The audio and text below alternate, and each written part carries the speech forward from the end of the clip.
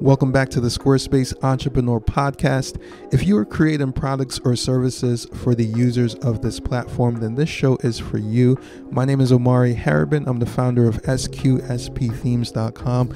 And today we're talking with Krishna Solanki of Krishna Solanki Designs about how she has transitioned from a freelance lifestyle business model to more of an agency collective model. Without any further ado, let's get into our conversation. Awesome. Thank you so much, firstly, for having me on the podcast. It's a pleasure to be here, and especially to all your audience as well. So I am Krishna from Krishna Solanki Designs, very uniquely named, as you can tell.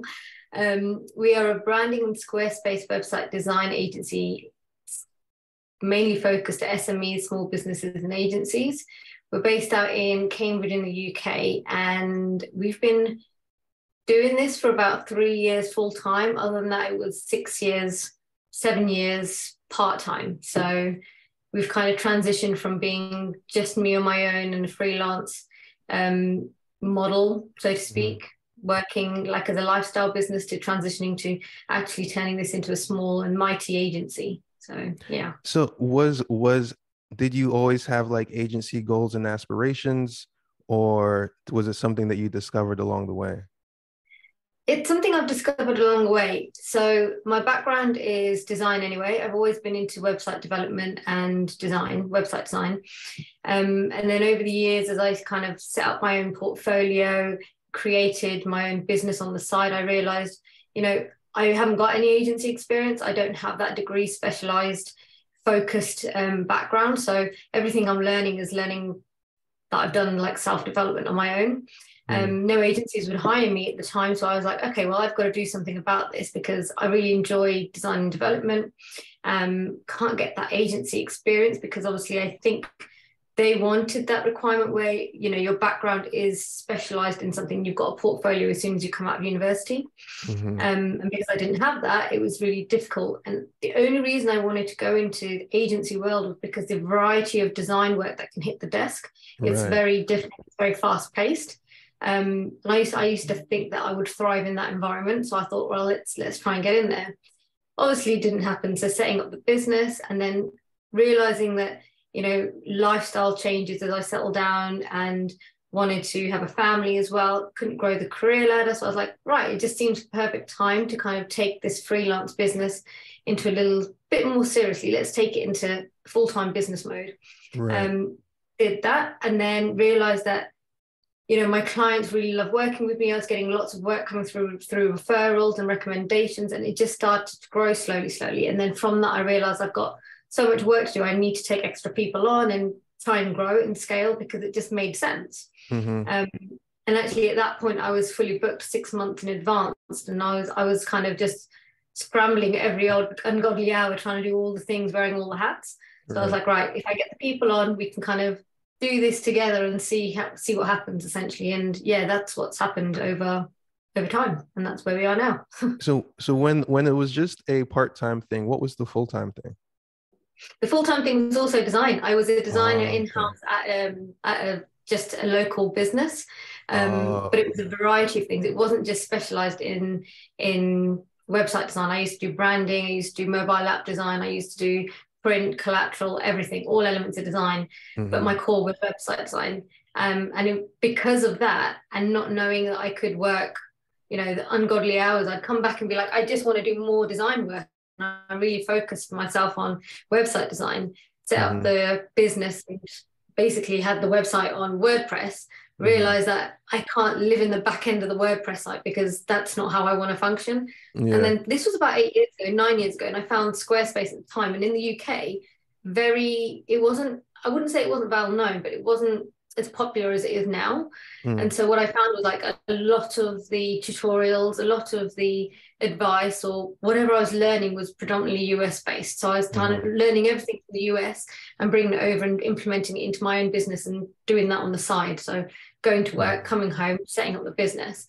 And I loved it. I thought the Squarespace was brilliant. So I thought if in 2 weeks, if I'm, working ungodly hours, coming home, looking after a newborn and kind of setting up the business, and I've managed to, design the site, build the site, optimize it, written Mm-hmm. out a blog post and changed it. And back then it was on 7.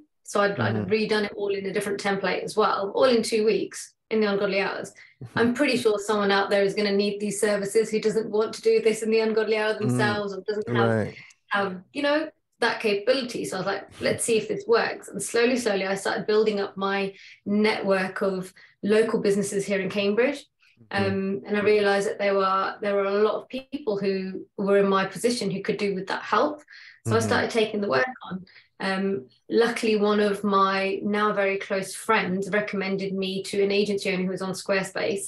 And again, there were few and far between in the UK. There's not that many of us, especially in Yeah. Cambridge. And so I took that job on and it's just flourished since then. So yeah. Wow. I never thought about like Squarespace as a platform, like how it's received internationally, like the kind of evolution over time. I've only kind of thought about it in snapshots, but like, I remember when Squarespace wasn't as popular over here Yeah. either. But I never thought about the fact that like, oh yeah, there's that simultaneous kind of a like onboarding of a market, kind of so to speak. Yeah. What I mean, what yeah, go ahead. no, I mean, there's the same kind of concept here as well. So when I'd mentioned Squarespace to anyone, no one kind of thought anything of it. Like in Right. my local network of the businesses, they all were like very heavily focused on WordPress, and even at the time with commerce, with Shopify, that was quite a big focus as well. Mm-hmm. So trying to say like, I've niched and I've specifically niched into Squarespace, it's more of an education. I was teaching them alongside trying to say that this is a really great platform. It's a really great Mm, tool. Um, and that was obviously pre-pandemic. Since right. then, obviously the pandemic kicked in and Squarespace have done an immense amount of like marketing and international marketing in that themselves as well. And I think Mm-hmm. that that's helped recognition over in the UK and probably even outside of the US. It's just business has boomed because of that. And I think Right. again, coming down to like educating the people who are in my network and who are using it in the UK, they don't even know some of the capabilities that Squarespace is now available, like Right. offering and that they do. So it's a continuous, I learn it, I share it, they learn it, we can implement together situation. So yeah. Yeah, no, that's awesome. So we spoke briefly a moment ago about how you've recently expanded the team. Tell Yeah. me a little bit more about that and kind of what prompted, I mean, obviously you needed to, but like kind of what prompted that and how were you able to adjust or make that transition to grow? I'll be really honest, I found it and I'm still finding it very, I wouldn't say challenging. I find it really interesting because there are a lot of designers, developers out there. And with the work we do, I'm very heavily focused on making sure we can do it the right way rather than almost winging it when it comes to website design. There's that user experience, that user journey that I always believe you have to kind of create and you have to understand and do the research behind each and every website. Mm-hmm. And for me, it's key finding the right developers, finding the right designers to make sure that they are on the same page as me. Because personally, I'm very process driven and systems driven designer developer. Mm-hmm. And I say designer developer because I've done the design work, but I also do speak development. So I can kind of see both sides of that story. And I Right. heavily do think they do need to kind of meet in the middle. You can't just lead on design and then run with development on its own. They do need to kind of talk to each other.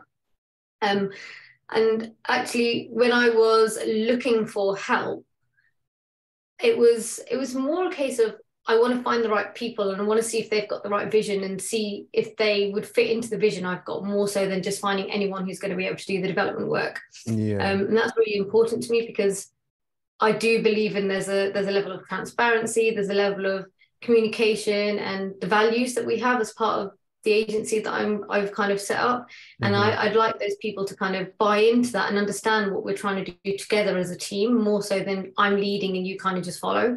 Because I think Yeah. that they bring on different experiences and they bring on different skill sets in a different view. So that's really important in having that initial conversation, talking to them about what their setup is. I mean, some of them are full-time working and they want to do like design development on the side and they're Mm-hmm. learning. So it's turned into almost like I'm mentoring them into building something that will be beneficial for them, but also for me. And they see the benefit in that. Yeah. And they see the vision. So it makes it easier for them to come on board. Others are a little bit more relaxed in that they don't really want to be involved as heavily as on every single project. They don't need the mentoring, but they're happy to help as and when I need that help. So it's just a case of me reaching out and saying, hi, I've got this massive project on. Can you take on some elements of it? What elements would you like to take on? And we kind of split that task. Yeah. And I like to give them the freedom as well, because for me, when I found that I was setting up the business or working part-time trying to set up business, and I felt that I was very restricted because I was also working as a designer. And I felt like it was very important to, if I'm going to set something up, that I want to give the people who I'm working with the opportunity to have that freedom as well. So they're able to kind of work when they want to, give them the autonomy to be able to make decisions themselves, let them lead in their own ways, because I think people thrive when they're given that kind of that freedom, and that makes it a better team for everyone who's involved.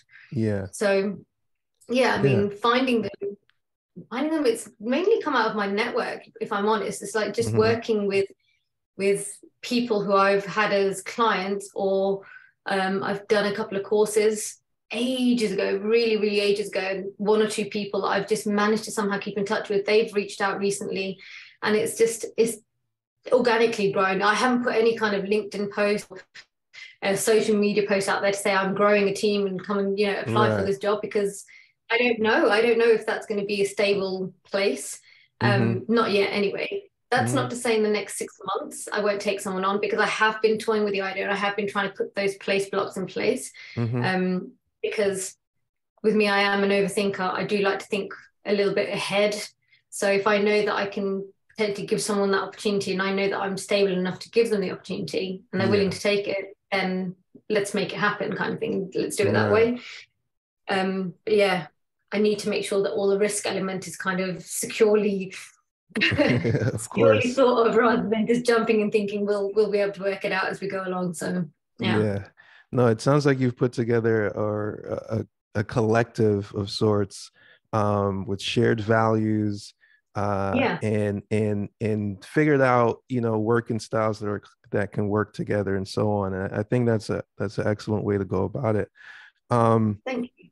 Because after the last episode I had, I took a note. I wrote this down for myself, and that is, never be afraid to tweak or adjust your business model so that it works better for you and the people you're here to serve. Because it's very easy to get locked into models and examples that might not be best suited for who we are or for the people around us.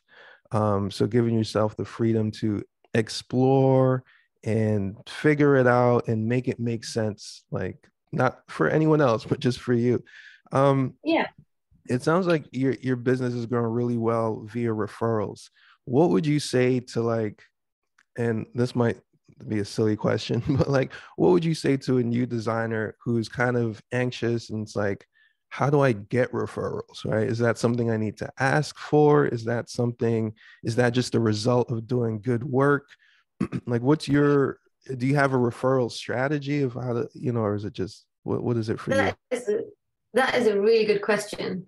And actually, I think there are two ways. If you're a new designer, in my experience, what I did was actually create work. So I kind of created dummy projects. I didn't think that it was going to work to the best, but it gives you the freedom to showcase your abilities and push your own boundaries. So you've got to kind of create a dummy client, create a dummy kind of project, and kind of create the designs for it, create the development for it, and create that user journey as you would put yourself in the shoes of the audience for that particular client, thinking about them all the time. Because with any design project, it's not about you. It's not about what you're doing as a business. It's about the audience and what they expect to see when they hit that website, when they hit that piece of design. So looking at it from their perspective, what would I expect to see on this particular design? I'd create that project. I would then go and design it and develop it and then publish it, essentially. I'd share that this is a passion project, so to speak. I mean, I only had to do that once or twice because the network I had at the time, and because I was trying to drum up business, it was Yeah. really easy to kind of say, now I've taken the jump, or now I've got an available spot. If there's anyone who needs my services, come on board, and let's work together. I Right. wouldn't say that that's always worked either, because I do believe that you've got to have the right kind of client fit. Not every client is going to be the perfect fit for you. I mean, for me, like I said, I'm process driven. So I've got things like Asana in place. I've got project management tools. It's systems that make the whole project really streamlined. Now, some people don't like that. Some people like to be a bit more relaxed and take days, take weeks, and do it in their own time. So in that particular case, we probably wouldn't be a good fit for each other, because for me, when you start a project, there needs to be a deadline, there needs to be an end date. Otherwise, it can just keep going on and on and on. Yeah. So not only is it a case of, do the passion projects, find that work, but the other thing is also, when I was very early on, I used to share a lot of articles. I'd write blog posts. I would share content for free. And I'd noticed that was drumming up business, because I'm showcasing my expertise, I'm sharing my trust, and they began to trust me. So essentially writing out the articles, because back then I don't even think there were that many podcasts that you could kind of be on, if I'm honest. It was just purely written content. And I'd write literally a blog post a week, and it was a consistent thing for about 18 months, on the side of writing, doing project work part-time plus working full-time as well. So it was challenging, but the drive in there, you've got to have the drive if you want to make it work, essentially. And coming back to like referrals and how to drum up that business, you've got to build trust, build that credibility, do those passion projects. And then I think over time, it will just evolve into people recognizing you for a particular thing, whether that thing is, you're niching into Squarespace website design for the wedding industry, or your niche is just Squarespace design, or it could be creating templates, because I know that that's quite a big thing at the moment as well, seeing that around everywhere. So being able to hone in on that niche and really kind of elevate it and work on it, I think is key as well. Yeah. I love that you mentioned the client fit, because in my beginning as a freelance Squarespace person, the way my personality was set up, it was like, oh, I could be anyone for anyone. It's kind of like I could do it all kind of thing.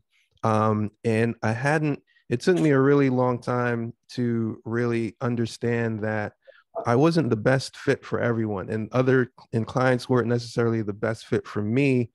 And that requires some self-awareness, with how you work. Again, like I said, like how you work, and then who that would benefit the most. So it's really easy to get, especially as creative people, to get stuck on yourself and how you're perceived, or all of those things that could go on. But at the end of the day, in business, like, they don't care about you as much as they care about what they want from you.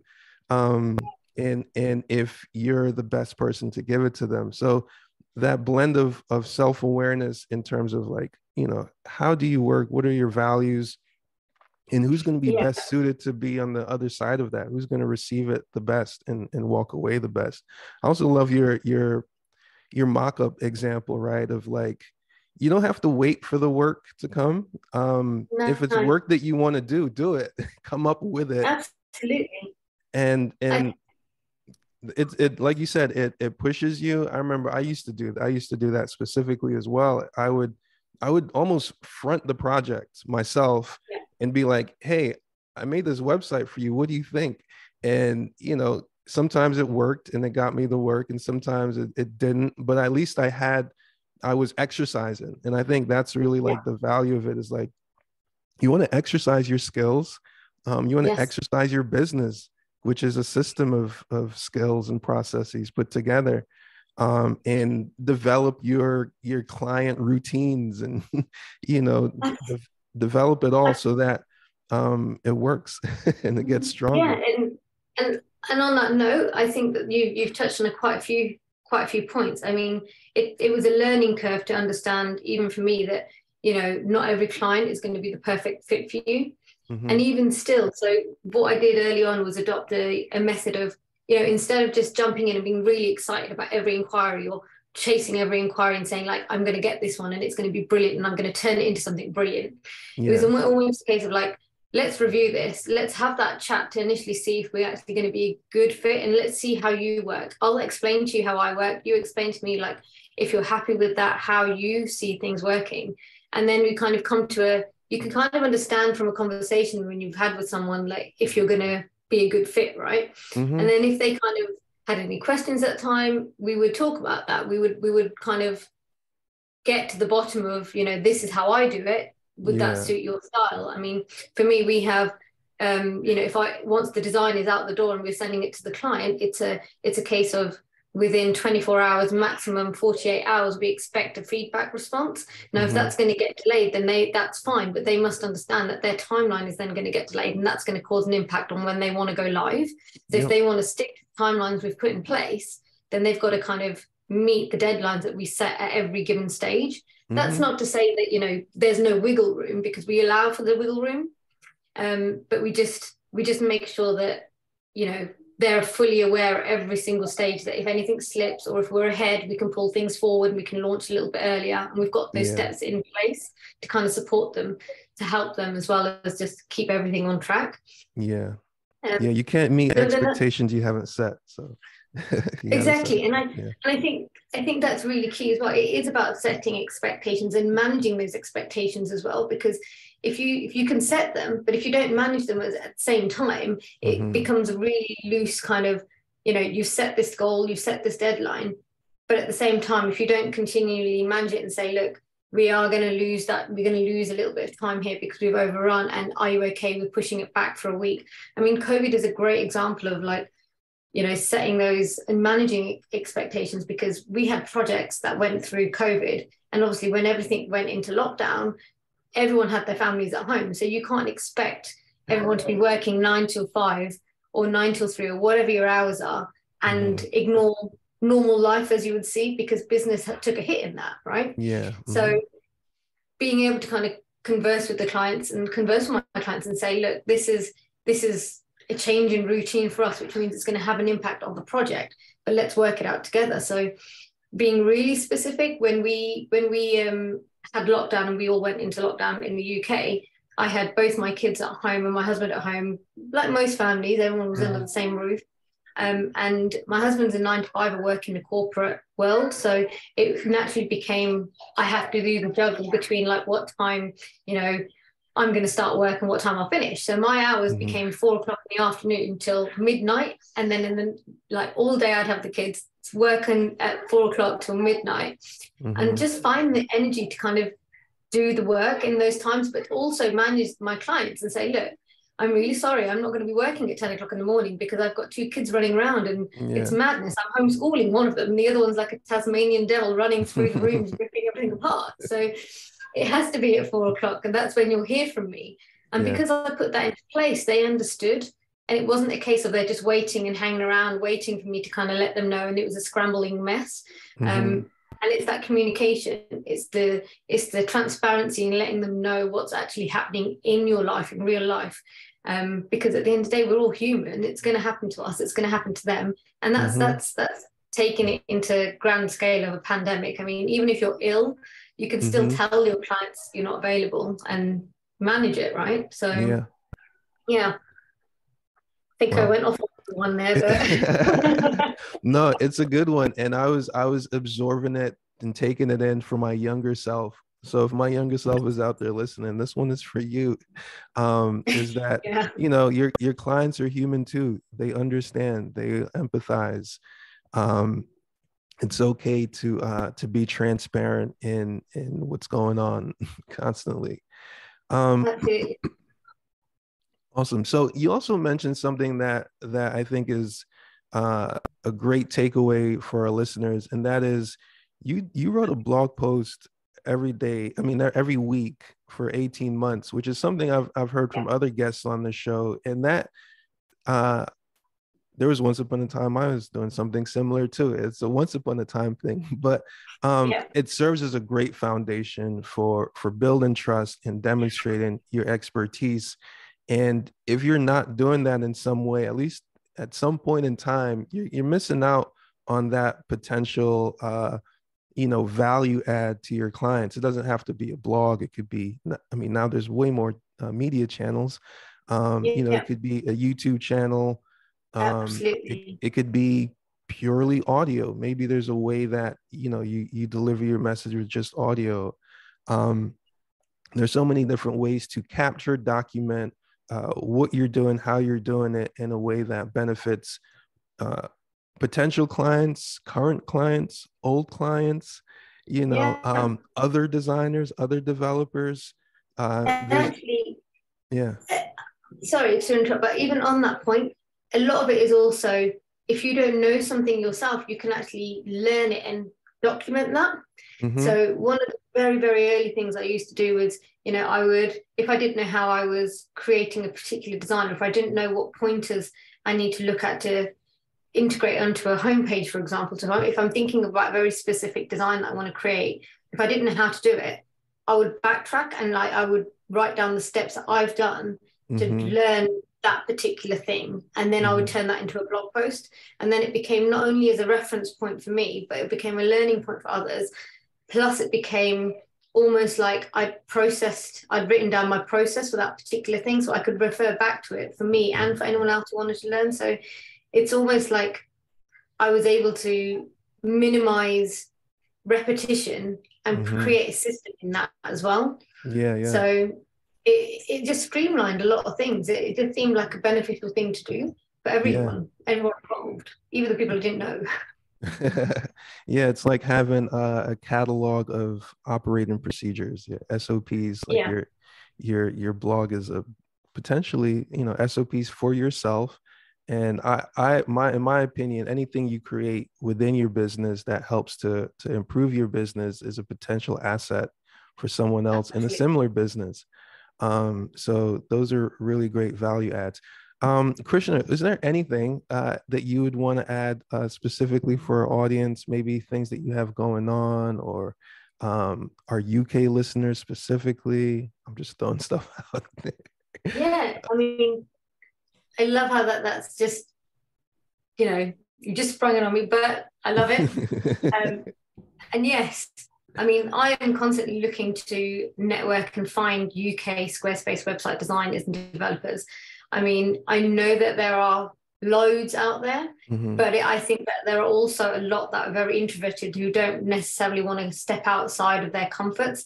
But I'd want to meet them. I'd want to kind of connect with them. I want to know who they are. I want to see if we can at some point have a face-to-face meeting and build Hmm. like that UK base up because Hmm. I know that I think next week there's the first UK Squarespace meetup in London, and I'm Okay. absolutely gutted that I missed the sale. I missed getting my ticket because I Oh, was. I know they hit the inboxes in the UK yeah. like at such a time that by the time that I checked my email and I'm talking Hmm. within hours, they'd all Yeah. sold out, they'd all gone, so Oh, I'd that's a missed good them. sign. Yeah. It is a good sign, but it makes me think, where are they all hiding? Because I You're need to right. know where they all are so I can kind of Yeah. say hello and speak to them. So if Yep. there's anyone out there who's listening, please feel free to reach out, drop me an email, get in touch via the website in any form. I'm on mainly Instagram as Krishna Solanki Designs. I'm on LinkedIn, same Krishna Solanki Designs, and my email is really long. It's hello Hmm. at krishnasolankidesigns.com. But if there are listeners and they want to get in touch, I'd love to kind of just connect with them and say hello. So yeah. Yeah, you heard it here first.